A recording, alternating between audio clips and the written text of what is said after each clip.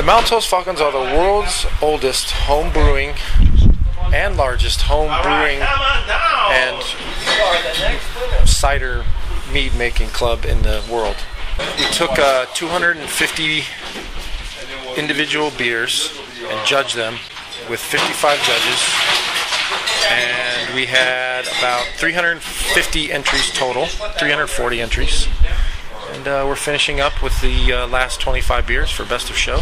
This is a really good best of show round for the 2010 Mayfaire, because the quality of the beers was really high across all the categories. So we had a difficult time eliminating beers that were very good but not best of show quality, and finally had to talk in detail about some of the qualities that the beers had to winnow this down to a group of 7.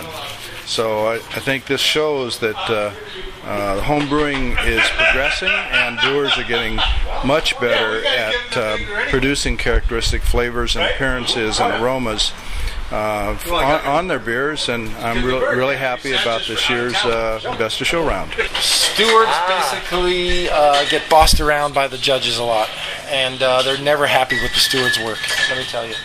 That's not true. I've judged, and I've had some pretty damn good stewards. You got to give them some appreciation, because they'll grabbing the beers and organizing them and making sure they have the right beers, making sure they have cups, making sure they have pencils, right temperature. Listening to the judges' needs. In other words, when you're higher gravity beers like a barley wine. Yeah, need to be warmer. The low lagers and stuff need to be colder.